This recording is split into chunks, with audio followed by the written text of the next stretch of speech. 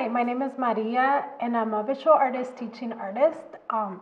So today we're going to explore making some Papel Picado art. So Papel Picado is a traditional Mexican art form.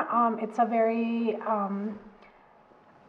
creative, explosively colorful paper art experience. So we use a lot of Papel Picado to make flowers or decorations around different holidays or cultural significant days like Dia de los Muertos. So Papel Picado, the literal translation is like shredded paper because we shred a lot, or like we crumbled and shred a lot in this art form, the tissue paper. So we're gonna do two different styles of flowers. So in the creative world, we visualize a lot, either plant or animal life. And so in botany, we analyze what makes a plant or a flower. So the basic thing of a flower is going to be the stem and the petals and the base. So this is what we're going to be working with today. And so we're going to be creating a stem. So you can, for the stem, you can grab one of the tissue papers and just kind of cut it rectangly, like a rectangle. Or you could also grab like a piece of bark, or one of these, I keep forgetting the, so this, you can grab one of these. So these work. And so if you do it with the tissue paper, the way you create a stem is you're gonna fold it in half.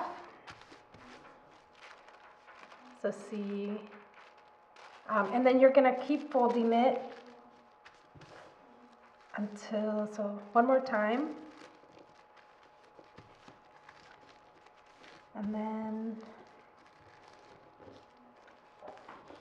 until you have kind of like a very stringy long paper. So this is going to be the stem of your flower. So you can see here, this one.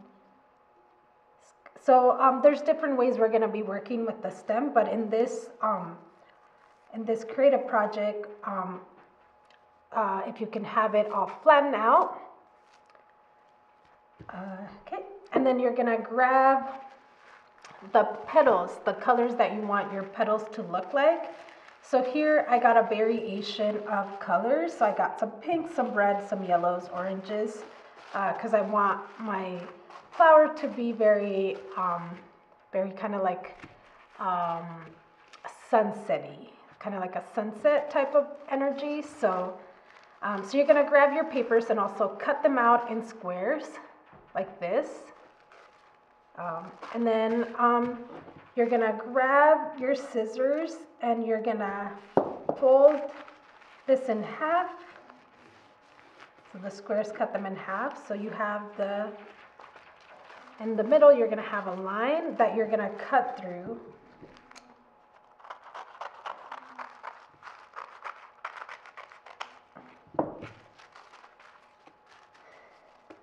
So now you have all these really long papers, and so you're gonna cut the edges in a curved manner. So you're gonna make sure they're curved.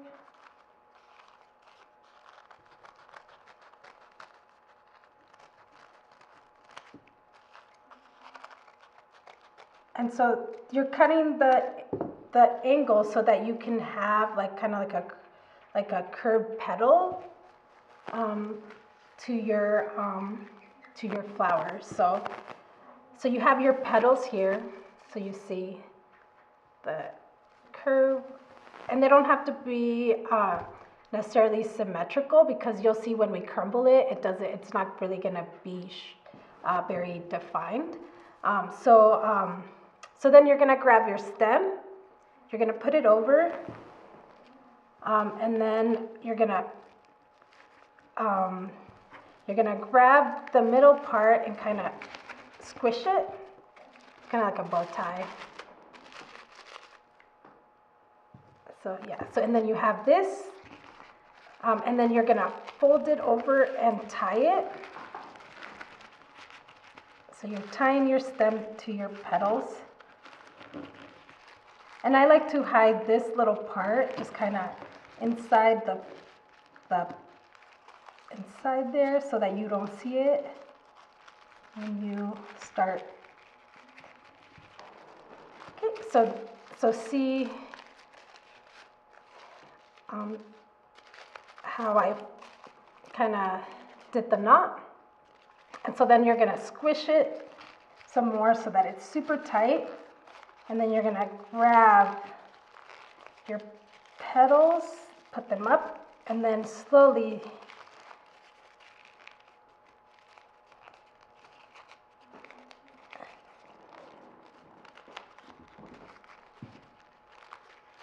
and then you're gonna start slowly spreading them out.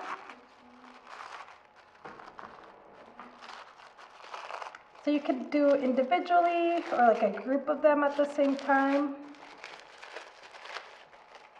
So it takes a little bit to spread them out because there's so many layers, so take your time.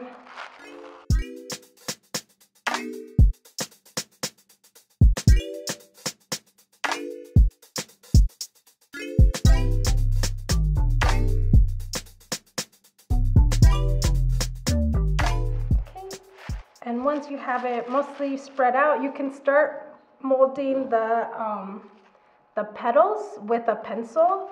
So usually, like, I'll grab the end of the petal and then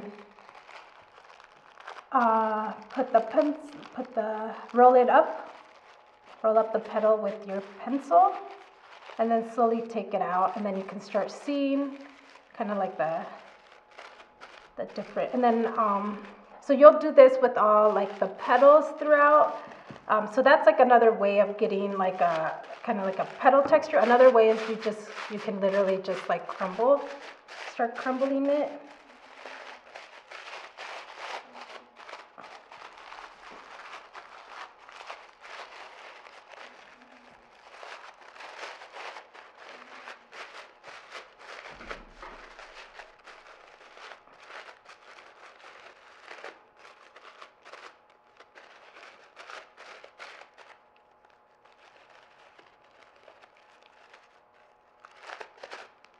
So this will take usually like about 5 to 10 minutes.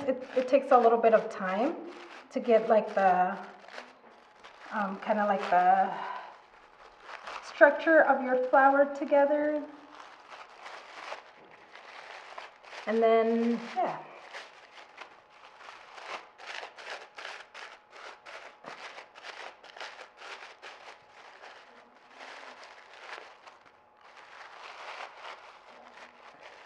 And don't be afraid to like crumble the bottom, the top to get kind of like the shape of the flower.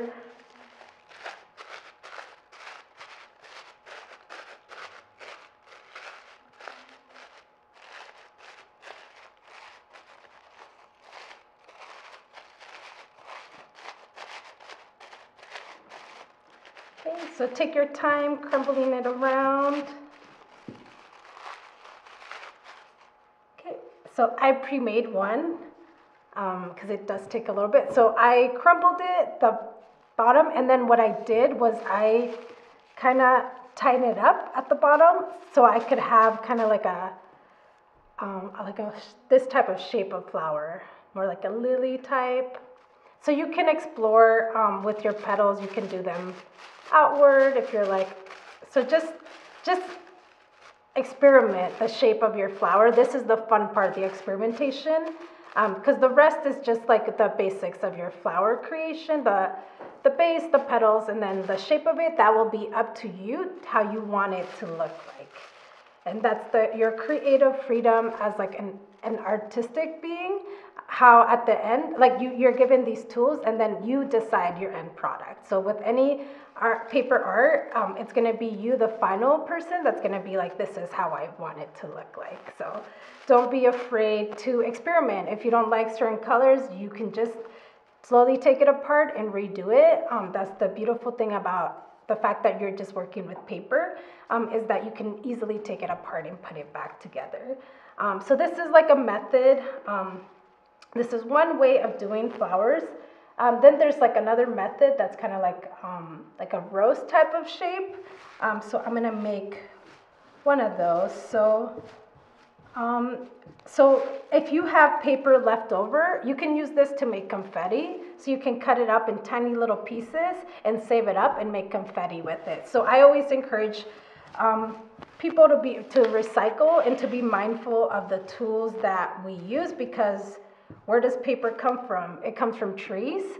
And so we need to be, as like creative people and artists, mindful that these tools and resources also come from like either plants or other materials. So this will make like a fun confetti that you can use for like a birthday party, or you can even put the confetti inside a balloon and blow it up, and you can see like the different patterns. So ask your parents if there's any balloons after left, and you can put it in there, and then when you pop it, you will see all the confetti in your space. So switching back to the flowers that we're making. So the rose shaped flower, so you're gonna grab a paper in a square, like another square. So I like working with flowers like with square shape, because it gives me like a wide space of paper to work with. So if you cut it, even if you cut it smaller, your flower is going to be shaped smaller, but it's up to you also the length and width of your paper, because that's going to determine the size of like the shape of your petals and your flowers. So with this rose type of flower, you're gonna similar like fold it in half, but instead of cutting it, we're gonna keep it like this. So you can do a variation of color. So you're gonna stack them on top of each other. So that's like the difference from this technique than the other technique is we're not cutting it. So you're gonna fold them. So I'll do maybe like 3 colors for this one. And so you're gonna grab one of the corners, and then you're gonna do like a small inserted fold like this. So see, and then make sure you always press tightly. And then you're gonna do it one more time. And then this is the fun part. So then you're gonna grab this part, the bottom, and then you're gonna start crumbling it.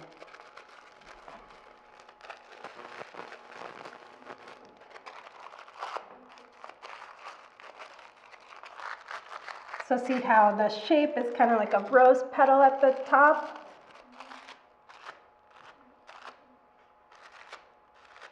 So this process, you're gonna constantly be folding your petals. So it's a little bit different because it's like, you're gonna make sure that when you're crumbling that you don't crumble the top. So you wanna keep the top kind of open and then the bottom crumbled. And then you're gonna grab another paper, similar, folded in half, and then you're gonna continue where you left off the last paper and then go around, crumbling at the bottom. So see how I'm going around, crumbling at the bottom, and then bring out your petals.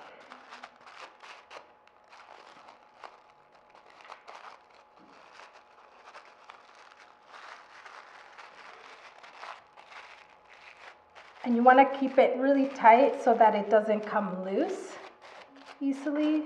So super tighten it up.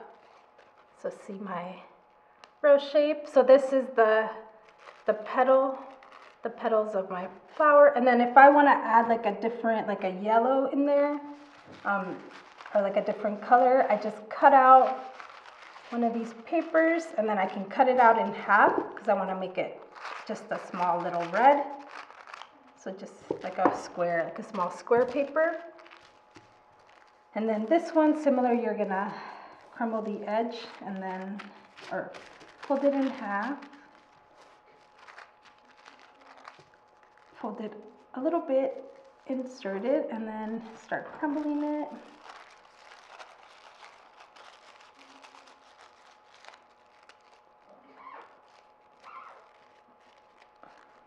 And see how with my fingers, just super tighten it at the bottom so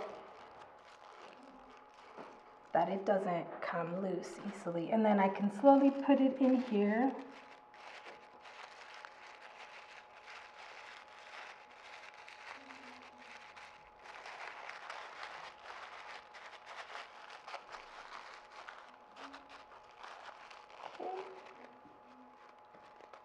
And then you can either use one of these and then just kind of put it in, insert it, and then crumble it around. That's like another, and glue it with hot glue or regular glue. And then you have your base, and then you can cover it with green. Or another way is with paper stems, like we did with this one. We're gonna do something similar with this one. So this style is a little bit different. So instead of being just like a, just flatten it, you're just gonna fold it and then fold it one more time. But instead of folding it super like small, you're gonna leave it like, maybe like a half a like width of your finger.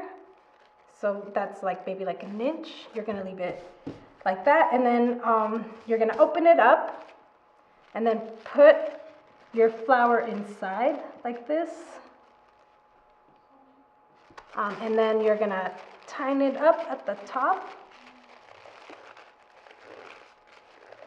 Super, super tight. And then you're just gonna tighten it around. The top keeps falling off, so I'm just gonna make a small one again and then put it back in there.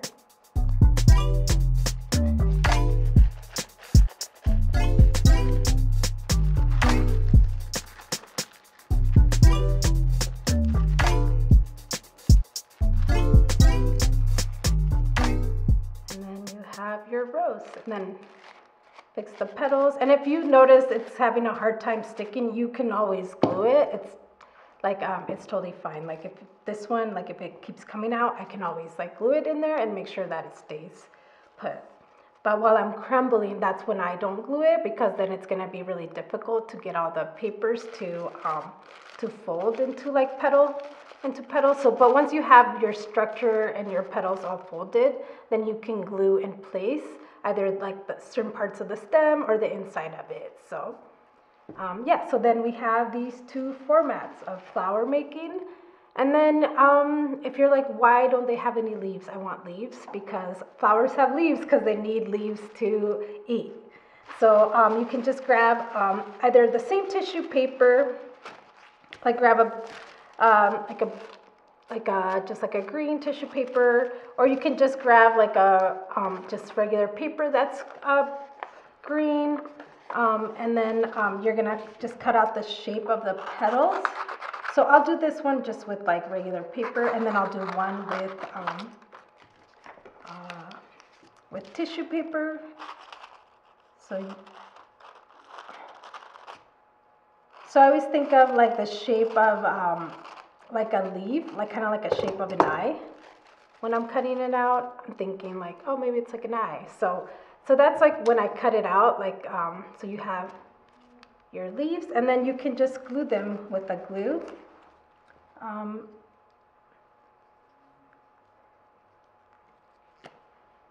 So I usually use glue sticks with this. It does a really good hold with this paper. So, but if yeah, so you don't need to like put any hot glue or anything else, just regular glue works fine. And then you have your flower art. And then you can just decorate your space with it. So this is like an art form that is very significant significant culturally for a lot of like Mexican descent communities. And so I actually been doing these paper arts for most of my life with my family and my aunts for like celebrations, so like quinceañeras or Dia de los Muertos or any sort of family gathering. You always found me as a little kid with my aunt helping her make all the decorations.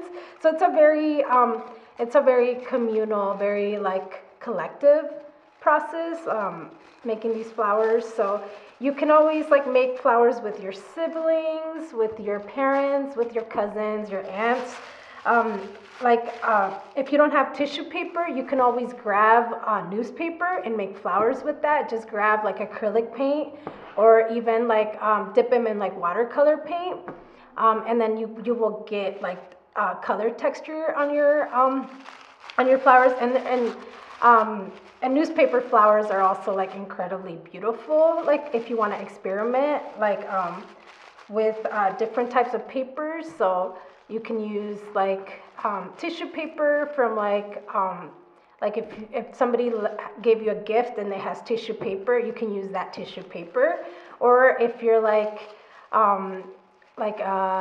if there's a box that comes in with tissue paper, you can always use that. And also like encourage your parents, if there's like tissue paper that comes with any materials you buy, to save it so that you can make crafts with it. So so I hope you had fun making flowers and learning about basic plant botany. So learning about like the structure of a flower through a creative process.